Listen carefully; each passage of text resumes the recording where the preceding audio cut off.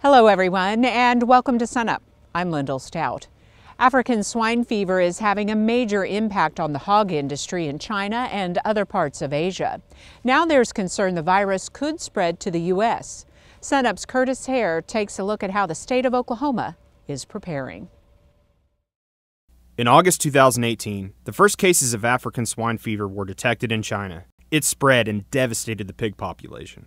Now there is concern that the highly infectious virus will make its way to the U.S. So the virus is spread through all bodily fluids, but the primary spread that we're seeing right now is what we call a sandwich effect.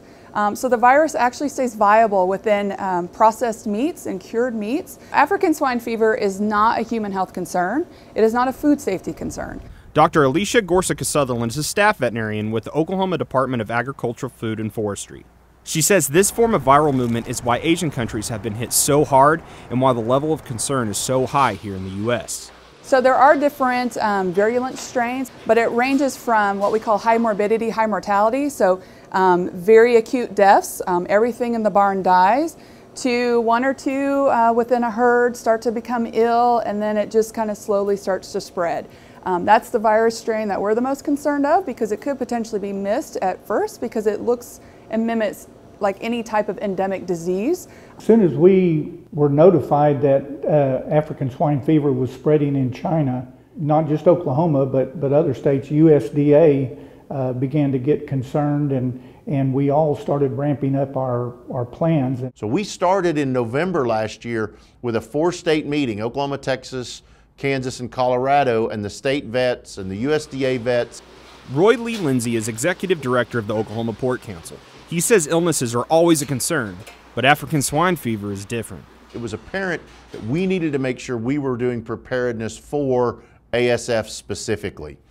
We were one of the first states to have that kind of sit down, certainly one of the first to have that across state lines reach to other state veterinarians. In September we had a 4-day long, what we call a functional exercise, and each day addressed a different response action. We talked about conducting a foreign animal disease investigation. So that was with us sending out our foreign animal disease diagnosticians out to a producer, collecting samples, getting those to the laboratory in Stillwater, but also to the federal laboratory in New York. Finding ways to stop pork movement, depopulation and disposal, and finally, permitting and securing the pork supply. We move pigs across state lines all the time. It was imperative that our state veterinarian, the state vet in Kansas, the state vet in Texas, work together so that we have the similar kind of response to any disease outbreak. Animals can shed the virus in many different ways, and pigs can pick it up in garbage containing infected pork products.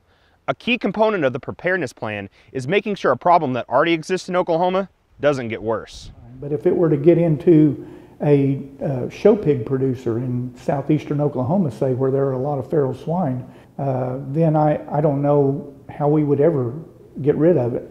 It's why we talk often about one of the biosecurity requirements we talk about is how do you protect your herd from feral pigs? What kind of fencing, what kind of separation, what do you have that keeps feral hogs away from your population? Although scary, Oklahoma Secretary of Agriculture Blaine Arthur says the state is ready if an outbreak happens. We are as prepared as we know how to be, working with our federal partners, state partners, and industry. In an emergency type situation or any type of animal health outbreak, there are things that we can't anticipate. Which is why communication is necessary. You know, we're not going to have the first case of African swine fever here at the Ag Building. It's going to be on a farm somewhere out in Oklahoma. And in 21 years, I think this has been the most dominant issue, what I've spent working on, and I think that speaks volumes to how seriously we're taking this threat. In Oklahoma County, I'm Curtis Hare.